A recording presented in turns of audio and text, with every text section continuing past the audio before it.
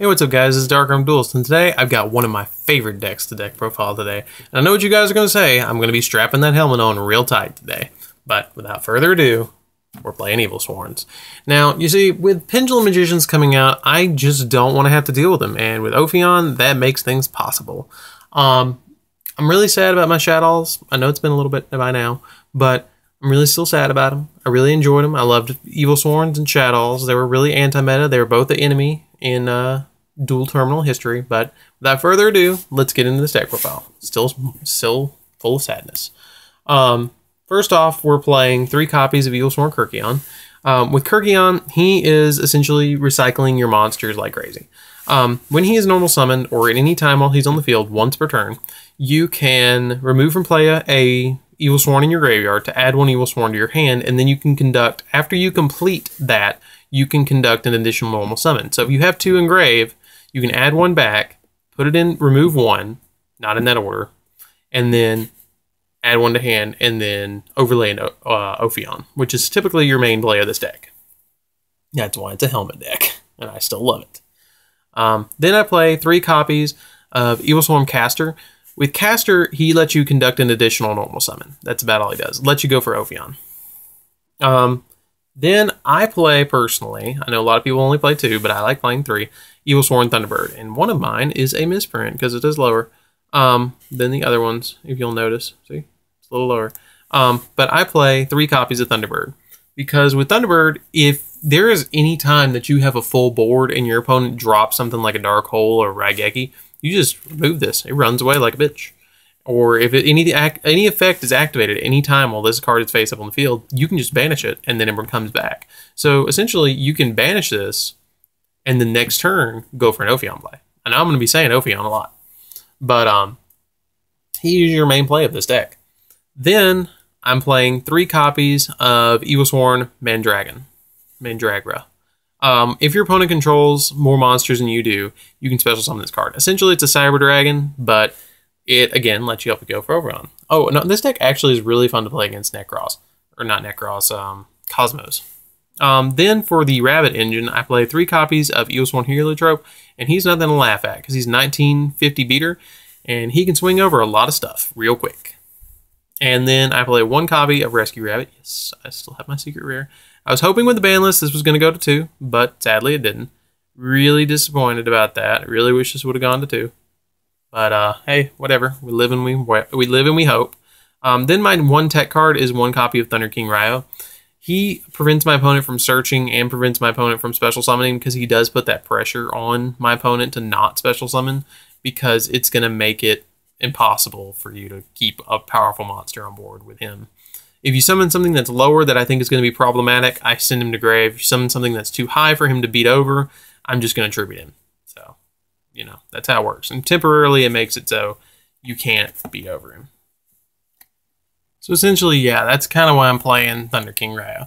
But for another tech card that I am playing in this deck, and that is, sadly, because it got hit, 3 copies of Heroic Challenger Assault Halberd. With Assault Halberd, it's a really, really good card that you can immediately special summon out. It puts board pressure on your opponent, and anytime it inflicts damage, you can add another version of, or a Heroic Challenger from your deck to your hand, which typically is just going to be another Heroic Challenger Assault Halberd. He also inflicts piercing damage, which is really nice, but he helps me really for my rank 4 plays, so that's why I'm playing 3 copies of him. I wanted to play Jurigendo, but I waited too long, and Jurigendo went up way up real fast. So I ended up just sticking with playing 3 copies of Heroic Challenger. But that was a long time ago. I wanted Jurigendo. Then for my 1-ofs, I'm playing 1 copy of Raigeki to board wipe just in case before I make Ophion. I'm playing 1 copy of Reinforcements of the Army to add my Casters or my Assault Halberds.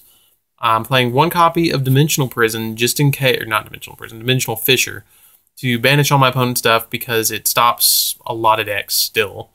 It just throws your opponent off because your opponent's naturally going to think that you're going to just put it in grave, and then with this, they just don't. Then I'm playing 1 copy of Book of Moon, and that's all for my 1-ofs. Then I'm playing, this is something a little odd that people are going to say again, but I still like 3 copies of Infestation Pandemic, because with Ophion, you're going to get this. And it's essentially a Forbidden Lance for all your Evilswarm monsters. Why would you not play this at 3? It's just a lot of fun to play at 3, and it prevents you. And with this next tech card, it always pays to be able to add something in hand that's kind of useless, and it gets rid of stuff.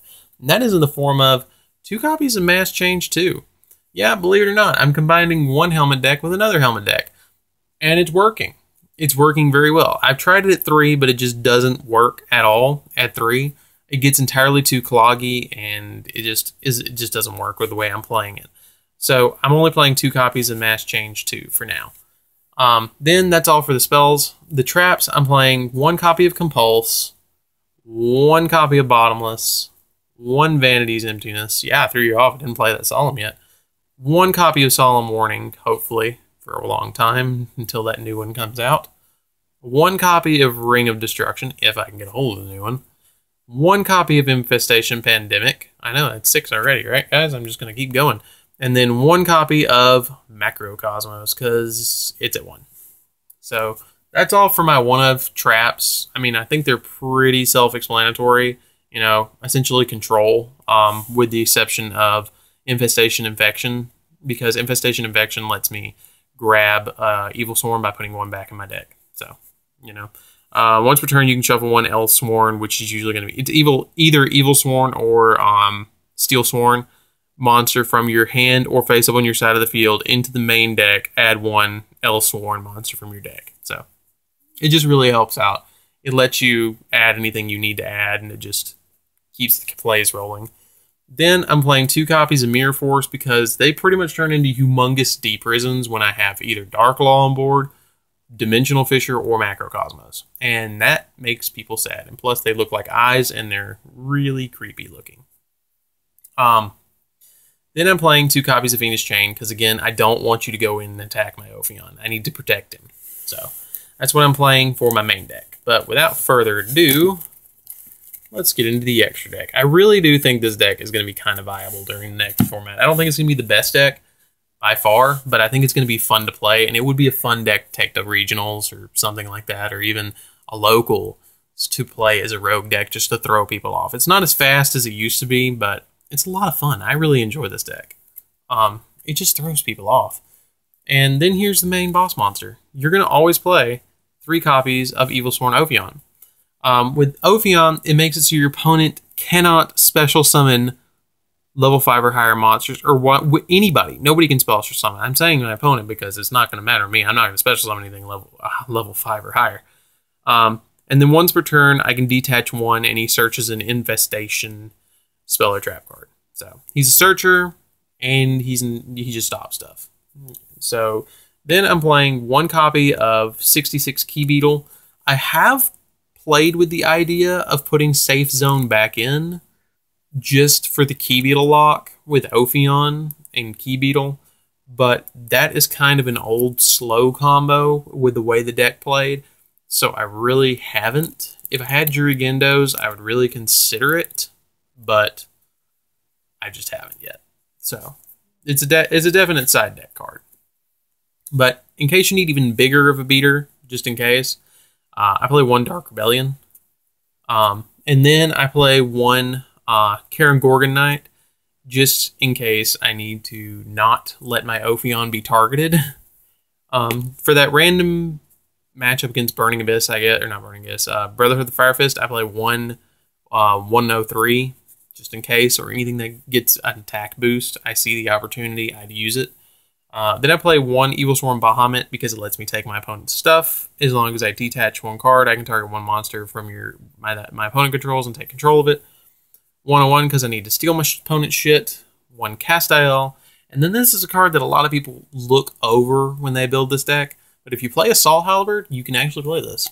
And that is 1 copy of Heroic Champion Excalibur. With Heroic Champion Excalibur, you're essentially getting a 4K beater just in case you need it. I mean, I know you do have, what's his name, Dark Rebellion, and it is a better card than this.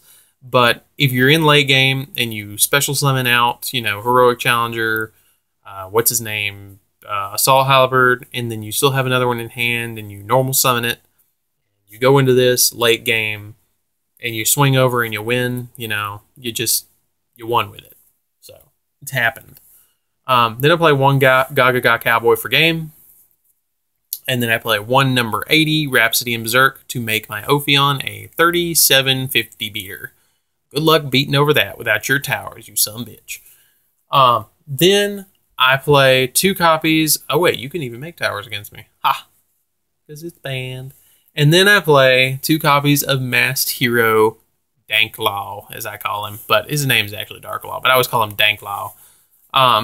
But he essentially makes it so once per turn when my opponent adds a card from their deck to their hand, or when they, let me see. Once per turn if your opponent adds a card from their deck to their hand, yeah, exactly, you can pick 1 card at random and banish it. So there's not going to be a lot of searching against warrior decks, I guess, but it still does help with that macro Cosmos effect, and it only works for my opponent that it banishes their stuff. So that's why I'm trying it out. There may be a future update where I don't play this with this deck during this format, but let's see what happens. I'm really enjoying Darklaw on the deck because, you know, with Ophion plus Darklaw plus Key Beetle, your opponent's going to have a bad day. So that is it for my Evilswarm deck, guys. Don't forget to check in the comment section below, or not the comment section, the description below for my Yu-Gi-Oh page. I am the admin of the page, one of the admins of the page, that hosts it, and we post a lot of Yu-Gi-Oh news out on that page. Don't forget to like, comment, and share this video all over the place.